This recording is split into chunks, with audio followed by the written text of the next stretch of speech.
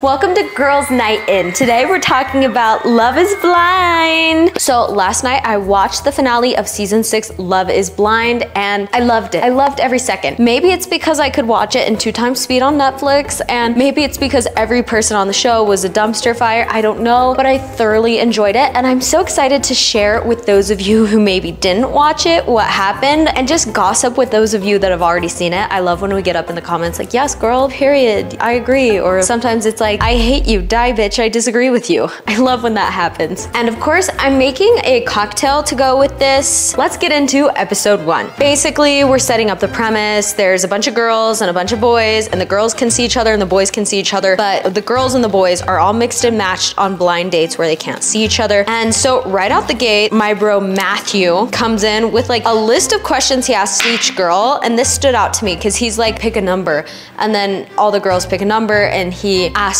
the corresponding question. And I remember thinking at first like, oh my gosh, this is so cute. He's a man with a plan. You don't have to ask the questions. He already knows what to do. I like that about him. But then he starts telling the girls, he's like, you know what? It's actually really boring because a lot of girls have picked that question. Do you want to pick a different one? To me, that's tacky. And then one girl's telling him, and I think this is just an edit situation, but he literally walks out while she's responding to the question. He gets so bored. This guy is like super shredded. He like has a job. So to me, Matthew began as endgame, and then as soon as he walked out while that girl was answering the question, I was like, oh, okay, maybe not Matthew. There's Jessica, who is a single mom, and she's like hot. She's so milf. She's like obsessed with Jimmy, and Jimmy is just like a total chud. He's just the most average looking dude. He seems nice enough, but I feel like raise your standards. Like just because he's nice and has a job does not mean he is endgame, you know? He's just so schmaverage, and all the girls are like obsessed with Jimmy. I'm just gonna go through the main cast. I'm totally going in a random order. Okay, you got Brittany, who's 25. She's just super sweet, Christian, like Southern girl. Then of course we've got AD. AD is a real estate broker. She's 33. She's serving main character. She's like hot. She has a big personality. She is like made for reality TV. And in my opinion, she's totally just here to get famous. And I think she's one of the few people that plan will actually work for. I really don't know why people go on reality TV to get famous anymore. It's like, honestly, you could have saved yourself a lot of time and embarrassment by just like posting on Instagram, you know? Most reality TV stars don't end up making good money off of social media. I should know. I used to like work in this stuff, and like people aren't like, oh my gosh, I want to hire the cast of season 10 Survivor to promote this new product. Nobody's like that. So if your plan is to go on Love is Blind to get famous, you might be famous for like 4 weeks and then it's over for you, and you might get some brand deals, but I don't think you're gonna be like rich, you know? Then we've got Chelsea. She's 31 and she's an event planner. She's really dramatic, but she's like whatever. She's nice, I think. Sarah Ann, 30, customer support manager. In the beginning, I honestly thought she was just kind of like fade in the background, like nothing character. She was boring. She is kind of cringeworthy.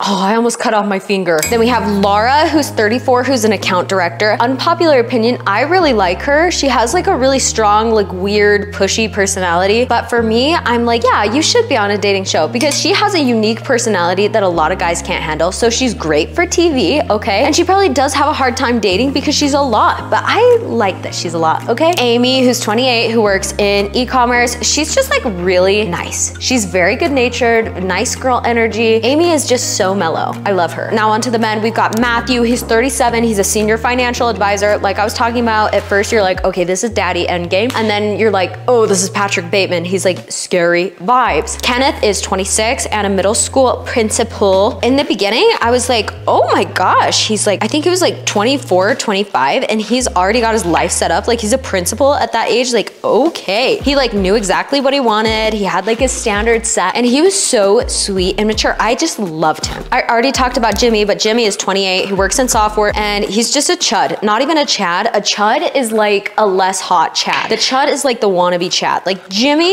is not a Chad. Like he's like Chad light. We've got Clay, who is 31 and an entrepreneur. Right from the get-go, I could tell you, red flag. He is so hot, and it sounds like he makes a lot of money, so I like that, and I like that he owns his own business and he's passionate about that. But every other thing about his personality, red flag. Like he tells on himself right from the beginning.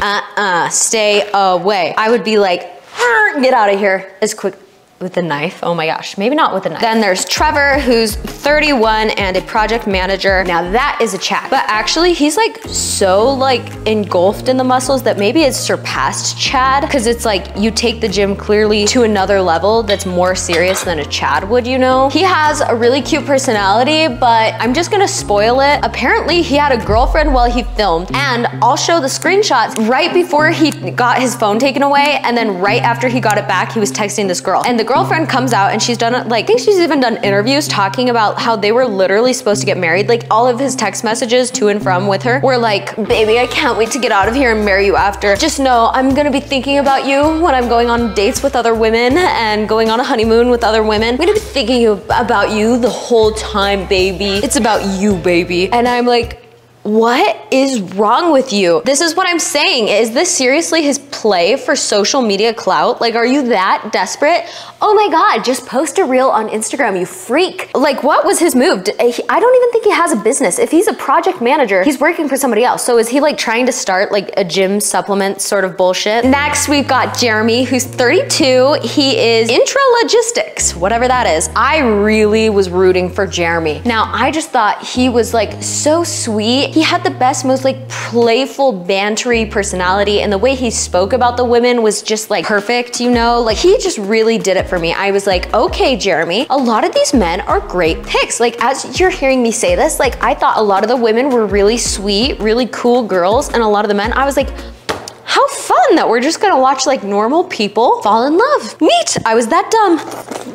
This is a good pineapple. Then we've got Johnny, 28, account executive. This is just like the sweetest man. I don't know very many things about you, but I just like you. You just pass the vibes, you know? So that's your cast roundup. Jessica and Jimmy instantly hit it off, and you think they might be endgame, but then Jessica's like, I don't know when I'm supposed to tell him that I have a 10-year-old, and she kind of waits too long, and then she drops that bomb on Jimmy, and he just like doesn't really know how to respond. Jimmy, like I said, chud. He just kind of is like, good, damn, okay, no problem. His response was supportive, but it wasn't the response that she wanted. Basically, immediately after that, Jimmy goes on a date with Chelsea. Chelsea is like, I have something really, really important that I need to tell you. I was once divorced. And Jimmy is just kind of like silent. She just takes that as like a rejection. I'm gonna throw up, I'm gonna throw up. I knew you hated me. I knew this was gonna work out. She just freaks out. She freaks out and basically leaves, but I don't think Jimmy really cares. He's like, okay. AD finds herself in a love triangle with Matthew and Clay. And everybody's shocked that she's into Clay because she goes and tells the other girls, and the other girls are like,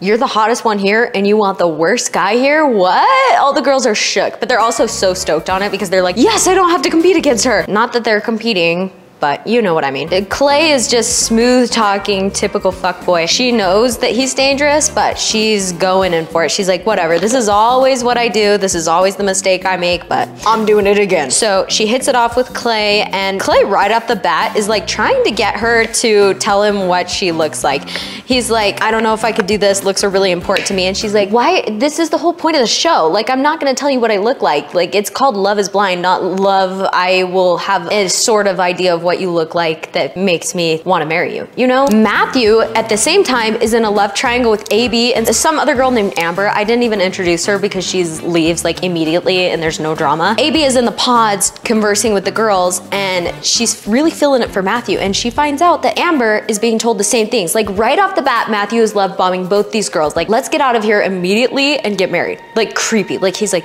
if you want to leave the pods and go get married today, I will do that with you, baby girl. AB and Amber kind of match their stories up, and Amber's like, fuck this, I'm leaving. AD admits to Clay that she also was speaking to Matthew, but it's kind of over because he does the weird stuff. And Clay is so funny because he's like, you're into Matthew? Because Matthew is so weird in like the boys' room when they're together. He's like so freaking like, doesn't speak to anybody. Like, he's over in the corner reading a book. There's one point where somebody's like, hey, do you want a sandwich, bro? And he's like, no. Right off the bat, Amy and Johnny are falling in love, and they are so cute. Episode episode 2 is where we get this iconic Megan Fox moment. Chelsea's in the pods talking to Jimmy, and she's like, well, some of my friends have told me that I look like Megan Fox. I think her eyes look like Megan Fox and her lips look like Megan Fox. Nothing else really, but I really feel bad for her that she's gotten the hate, because I could see people tell me I look like Selena Gomez, but I don't go around being like, well, some people would say that I look like 2014 Selena Gomez. So they also tell me I look like Brett Cooper, but I wouldn't introduce myself to my blind husband like that. I just feel bad for her that the internet flamed her so hard, because she's a very insecure girl, and you can tell from basically the way she carries herself, the way she interviews, the way she has conversations, even the way she literally walks. So for the whole internet to come at her and be like, you're an ugly bitch, keep Megan Fox's name out of your mouth, is just like crazy. Kenneth and Brittany hit it off immediately, and you just love both of them. You're like, okay, this is what I think of when I think of people who live in Charlotte. Yes, they're so cute. They're like little like Jesus people.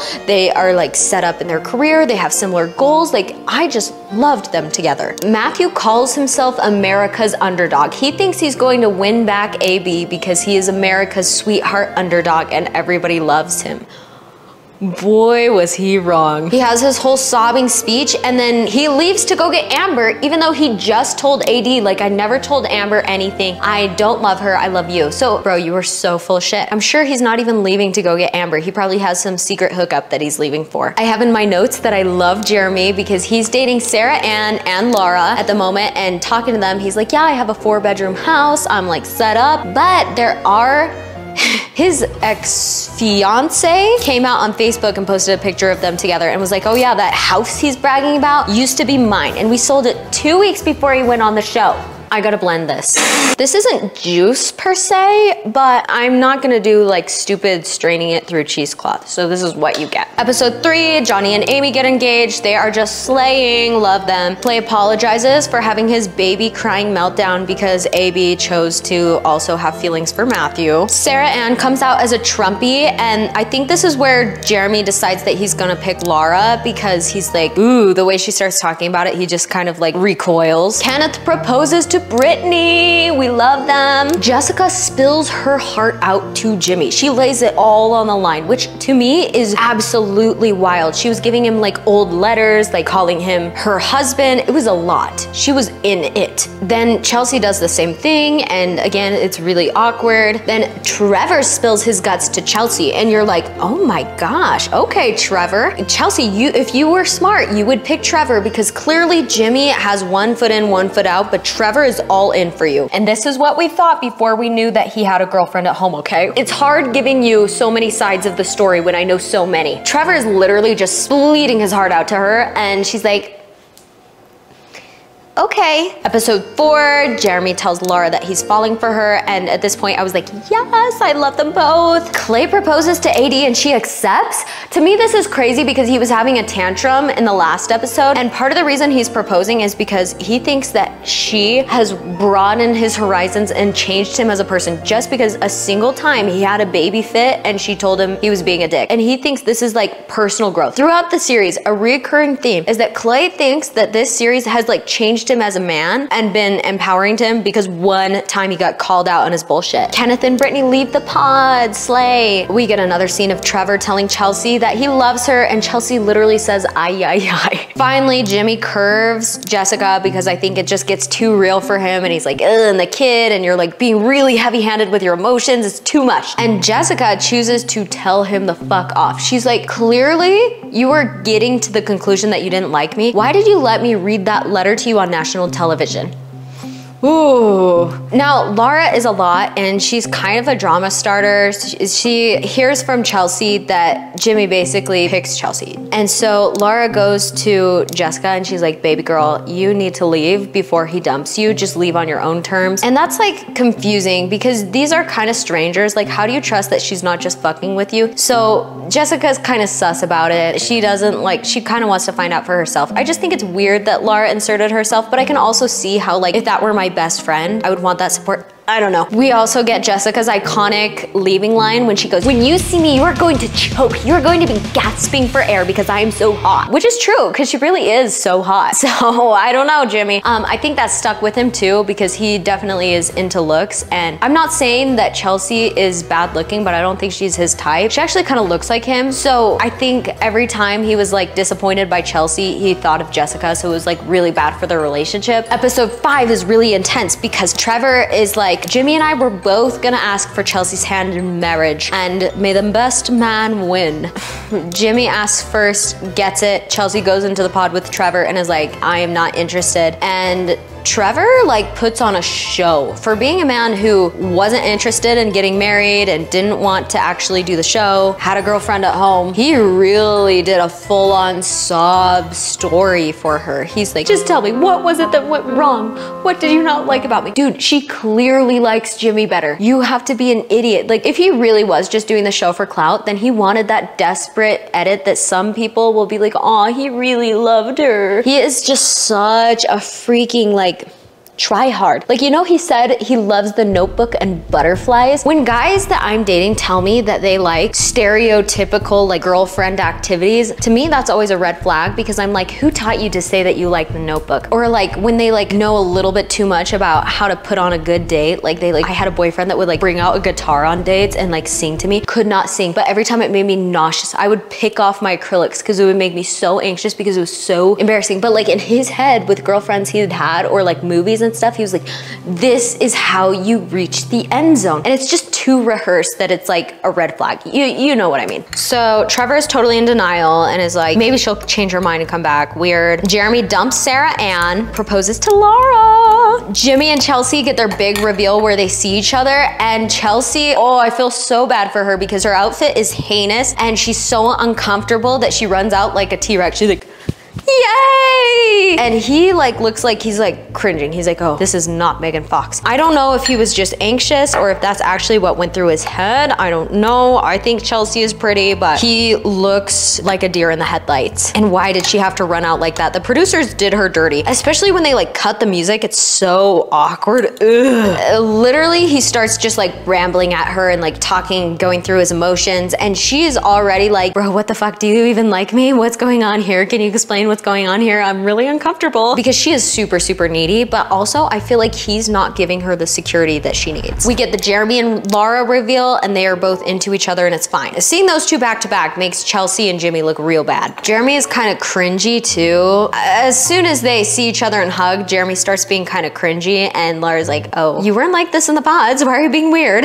We get to see them go on their honeymoon bed and it's so uncomfortable. Like, why are they filming them actually in their beds, in their hotel rooms? I hate it. It makes me so uncomfortable. I just feel like I'm not supposed to be watching this. Like, please, Love is Blind producers, cut that shit out. At one point, she asks him, what would you do if I got fat? This is a question that I also like to ask my significant other. And Clay says, I'd get you up in that gym, bitch. And I was like, what a delicate way to answer this question. Wow. Chelsea and Jimmy are just being so cringeworthy. They just aren't a good fit. It's weird. All the engaged couples go on a group date and Chelsea and Jimmy are very insecure. So Chelsea, to combat this, starts bragging to everybody about Jimmy's dick, about their sex, about their relationship. And Jimmy's like, oh yeah, Chelsea's the best one here. We have the best relationship here. We are solid. Brittany and Kenneth are so cute. He's like taking her shoes, pulling out chairs. Like, he is like, it seems like his mama raised him well. And they're the only ones not being weird with the other couples. Cause you gotta keep in mind, these are people that they just dated. So it's like really weird. But then Jimmy makes a comment about 80s body looking good. And Chelsea takes this to the next level. She like yells at AD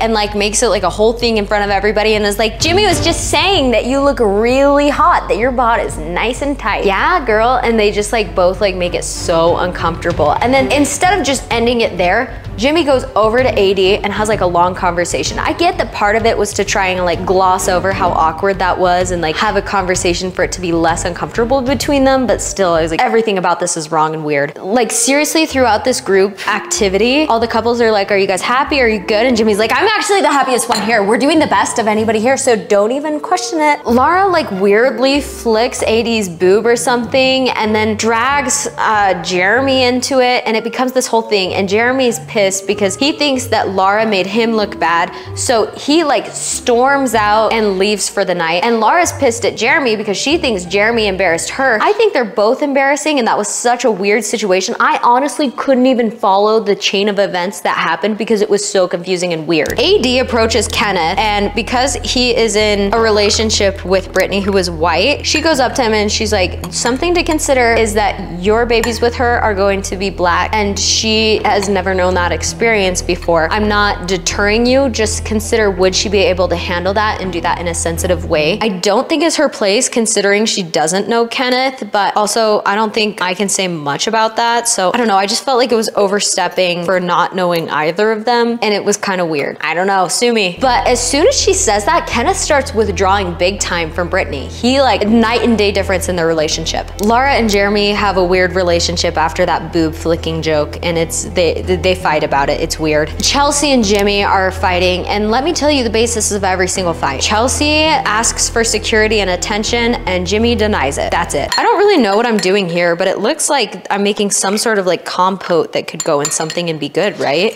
What I'm really making is a sticky mess. Kenneth ends up bringing that discussion to Brittany, talking about how they would raise children who are not white. Kenneth brings the discussion to Brittany, and they talk about how she could raise children of color, and honestly, I feel like it went well. I thought they were in the green zone after this, but Jeremy and Laura apologize to each other for that weird, I don't, again, so confusing and weird. Kenneth and Brittany go on a date, and it's so uncomfortable because they're like laying on a boat, and he's like totally just like, and she's really giving it her all. She feels the distance, so she's going extra hard. She's like asking him questions, like trying to get him involved, and he's just totally aloof. Clay starts telling AD, like, I will disappoint you someday. And he starts doing this bullshit of like, cheating is in my genetics. My dad cheated, so now I'm gonna be a cheater. And I'm so sorry, and I'll try to work past it, but it's just kind of the way I'm built. Bro, what? Jeremy apologizes to AD and gives her advice on being around Clay, which is like weird, but she actually is like, thank you, I needed it.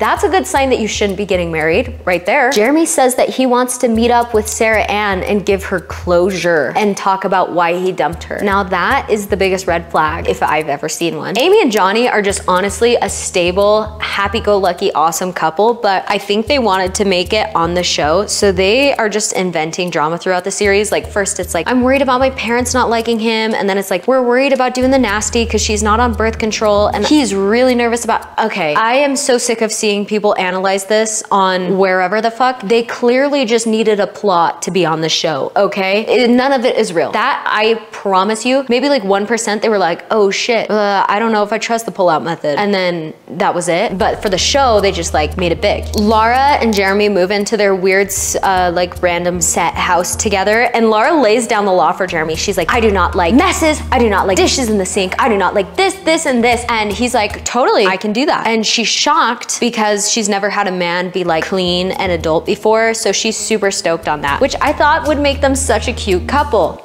Ken and Brittany are moving into the pretend house together, and literally Brittany's doing all the work and Kenneth is just like on his phone, which I get it. If I had to spend 3 weeks away from my phone, I would be like stressing all on it, especially Principal, like totally. But it's very clear that the intention is not to catch up, it's just to ignore her. He just decides that he hates her. He's not even like courteous to her. He's just like, and she's doing all the work. She's like, how are you? What can I do for you? He's like, make me dinner.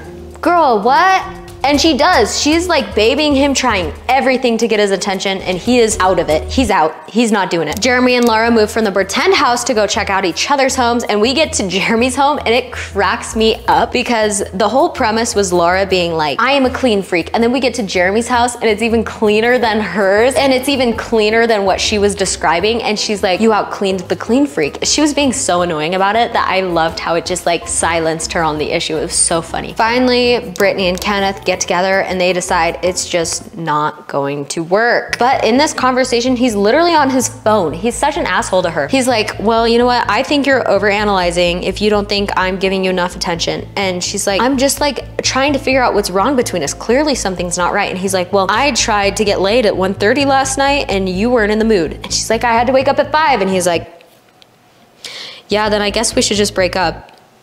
Bro, what? Chelsea meets up with her friends and she tells them that Jimmy ended up finding pictures of Jessica. And again, Chelsea is so insecure. I feel so bad for her, but clearly this freaks her out because in her head, Jessica is very competitive for her. It stresses her out. Chelsea and Jimmy talk about how they want to move into Jimmy's studio apartment. Let me tell you from experience, moving into a studio apartment with another person is the worst possible idea. Anyway, I'm not even gonna get into that. Just like their relationship is already damned, but let me tell you, if they moved into a studio apartment together, they wouldn't last 3 days. Chelsea starts freaking out on Jimmy because she finally lets loose on the fact that he knows what Jessica looks like. And he just ends up telling her, baby girl, you're too clingy. Would you never say that to a woman? I'm sorry. Obviously, they freak out and they have another fight. Jimmy admits that he had sent Jessica a friend request, but then withdrew it. Oh, I would be so pissed. I would be pissed too. So people saying that Chelsea's doing too much, oh my God, if he sent a friend request to his ex, I mean, he did withdraw it. So he does have the conscience, but it's clear that like that's the innate desire, right? So then we find out that Sarah Ann, this is Jeremy's ex, had sent a friend request and a long message to Jeremy, just basically being like, if you change your mind and want to explore, I'll always be here. And he likes the message, but doesn't respond. Laura freaks the fuck out about this. Now, I think liking it is fine because it's like, if you open it, there's no going back. It's gonna say seen. So liking it, I think is a way to be like, I'm not just a douche who left you on red, but like, I hear you. I don't think liking it is the worst thing in the world. I think she freaked out, but I know this is different for everyone. And they probably didn't have a boundary set on that because who would? And Jessica will not get over Jimmy. Like, girl, you are so out of his league. It's unreal. She is still pining after him. And what's funny is that Laura, who is having the same thing happen to her, is like, you know what, girl, you should just go wreck that home. It's fine. Girl, what? Episode 9, Laura's family meets Jeremy, and Laura is clearly so salty. I wonder if she like already knew that things were falling apart because in front of her family, she's just dunking on him over and over again. She's being such a bitch. She even brings up the message thing and that he liked it, and the family's so uncomfortable. They're like, you're kind of being a bitch about this, girl. Like, it's like, why do you hate him so much? And I don't know if this was for the plot or what, but basically she's like, he just wears Hawaiian shirts and he's like really cringy and I don't like him. So everybody's like, you're being really harsh. I'm assuming there was more that was falling apart that she didn't know because that reaction just isn't right. Or she really is kind of a bitch, I don't know. But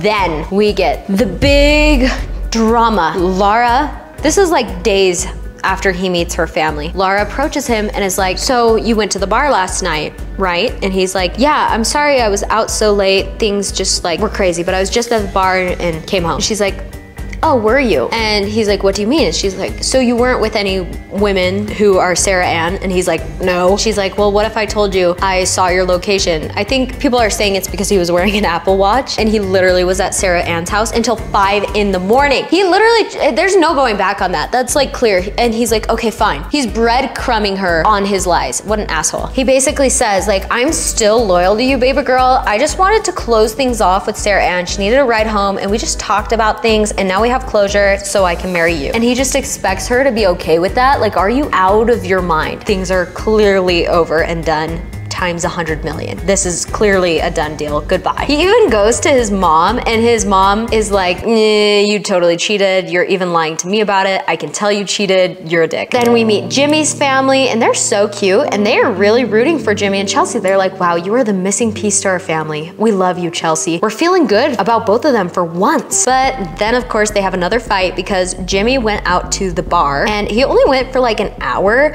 and she freaks out. But on TikTok, everybody is really divided on this because you can't get mad at your man for going to a friend's birthday party that you were invited to, especially if it's just for an hour. Can't be mad about that. But apparently he was there with his best friend, who is a girl who apparently he's texting all day, every day, who he also has a sexual history with. Okay, that I would be pissed about. And I wouldn't be able to have peace of mind about it. Like, no wonder she's always freaking out. She's insecure. And the guy she's marrying has a best friend who he has this history with. Like, of course.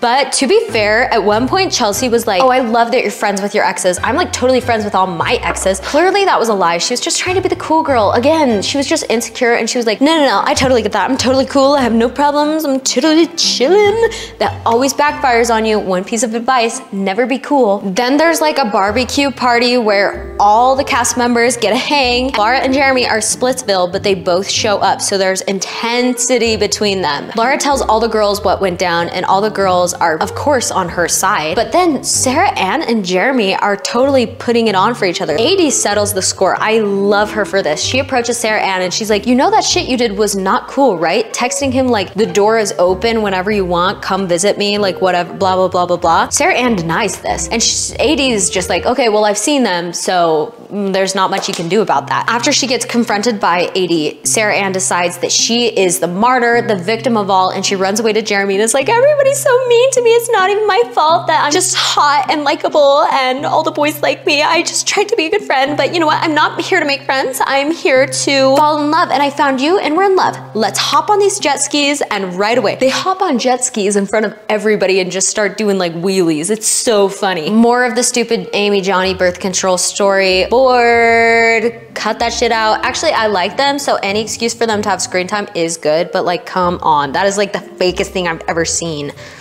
Okay, I need some schmalcohol for this.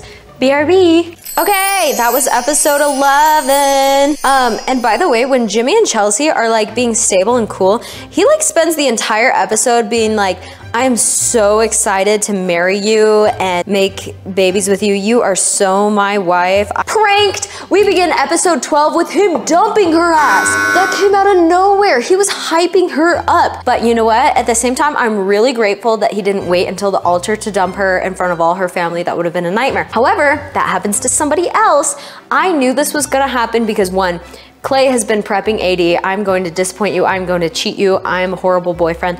This entire series. The wedding day comes. Speeches that Clay is having with his parents. His mom's like, you know what? I'll love you no matter what you choose to do to this girl, and whatever happens. I'm on the fence about if AD was acting or actually thought this was real. I don't know, she seems so TV, so actory. They both do. Anyway, they both walk down the aisle, they look great. They do vows that are so rehearsed. Now, you guys tell me what you think, but in my experience, normal people have to read their vows because it's like so nerve-wracking. It's like kind of uncomfortable to read this in front of everybody. It's a lot of words to have memorized, but they just speak from the heart. To me, that's giving actor. That's giving, I am on this show to get famous and my family kind of knows what's up. I find it hard to believe that this was true for honestly either of them. They do their vows. AD, do you? I do. And she says, I do. And then it gets to be Clay's turn and he goes, I just need you to know that I'm rocking with you, but this is a little fast for me, so I don't think it's a good time. At the altar, after she said the vows, the I do, the dress, the everything, and he's like, you're not mad at me, are you? I like hate seeing you sad. Don't have to break up though. This isn't the end of us. At the beginning of the series, she said, if we don't make it down the aisle, that's it. But I think she's gonna take it back. Oh, I need to mix this. I've also heard this rumor that the stars get fined $50,000 if they accept a proposal but they don't make it across the aisle. If that's the case, then I have so much more respect for Jimmy and Kenneth for breaking it off before doing the aisle thing. I just think that can't be the case. There was one girl who said that, and apparently there's a lawsuit that referenced it. I combed through that lawsuit and I really couldn't find anything that specifically says if you do not make it across the aisle, you have to pay $50,000. I just find that hard to believe. So definitely let me know what you guys think. Let's see, how'd I do? Oh, that's rough. That was a waste of time.